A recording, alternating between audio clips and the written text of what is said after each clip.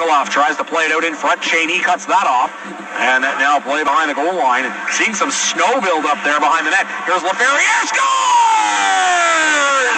Matthias LaFerriere over the shoulder of Alexis Rodal. Power of Raphael Lavoie there. I'll pass out in front. Morin. Tip goes wide. Here's Durando. Feeds the front. Shot scores. Raphael Lavoie banging it in past Mandalise. The scrum at the end of the last sequence saw Arnaud Durando thrown in the box. So the Eagles go to their 5th power play of the night. Sokolov. Now to McCormick. Scores! Oh, McCormick! From the right circle, and the Eagles take a 2-1 lead.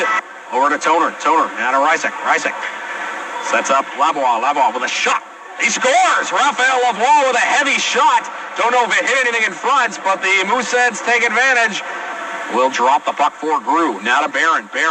At center point, Justin Barron looks for Asselin. Shot tip, scores in front of the net. The Mooseheads score on the power play.